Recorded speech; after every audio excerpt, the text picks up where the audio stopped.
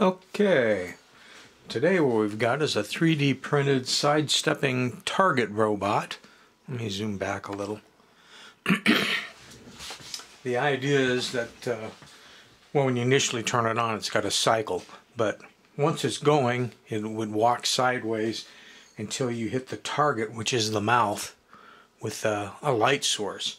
Now, I haven't built the light pistol yet. Most of the vintage toys that use a light gun, a ray gun, actually just have a normal old style filament bulb in there, but they have several lenses, usually two, some of them only had one, to focus the light down to a narrow spot so that you have to have more of a target.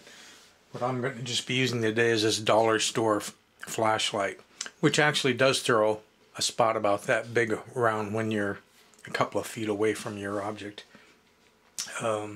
And I've got the bright sunlight coming in to show that that isn't going to affect the operation of it much.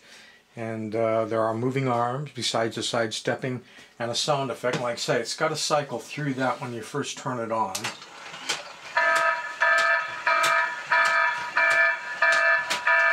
Okay, now it's going in the normal mode, and if you were to hit it with the flashlight, hit the target, then it would go back the other way.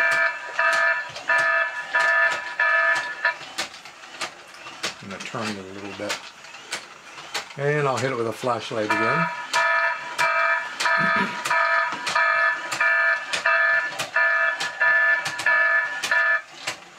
So that's just the idea. It's just a sidestepping robot, and it's operating on just 2 AA batteries. You have your on-off switch. All the parts can be 3D printed. And basically it's using the yellow TT motor, which is the easiest to find. That's the 1/48 gear ratio.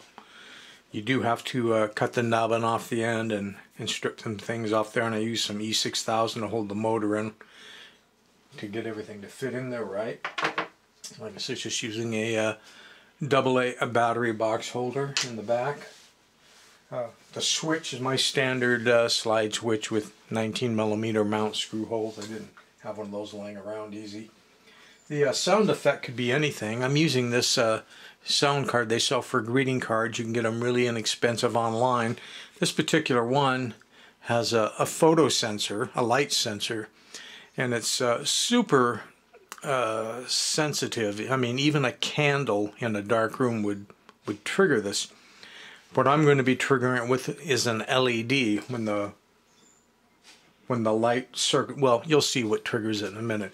But the point is, when I get the LED next to it, basically forming an optocoupler, you've got to encapsulate that LED in the sensor somehow to keep light from getting in there any way, shape, or form.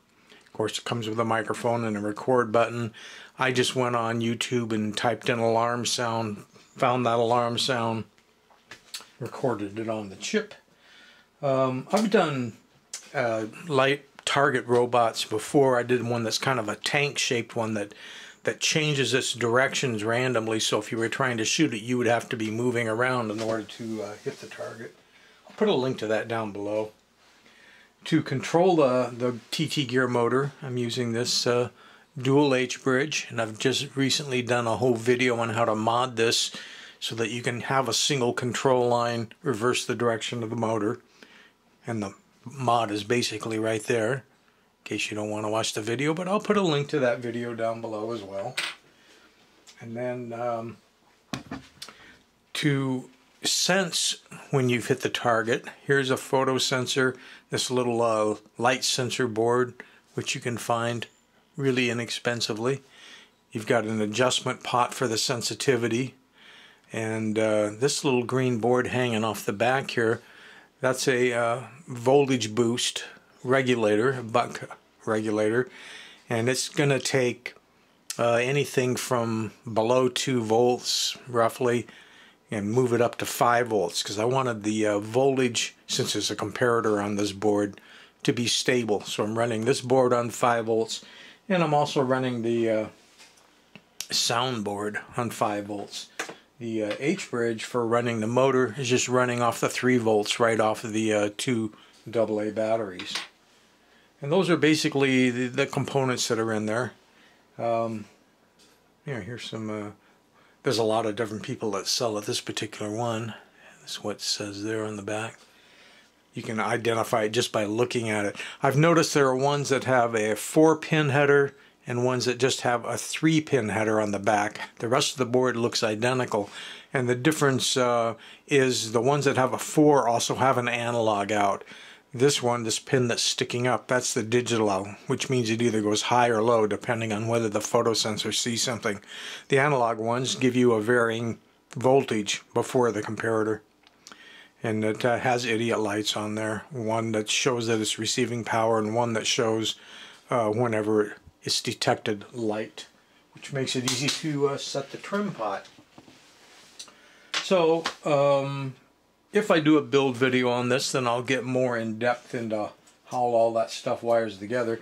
But if some people just want to build just a sidestepping robot, which they can make walk in either direction, I'll put the files up on Thingiverse and add them to the description box down below once they're uploaded, so that you can 3D print your own sidestepping robot.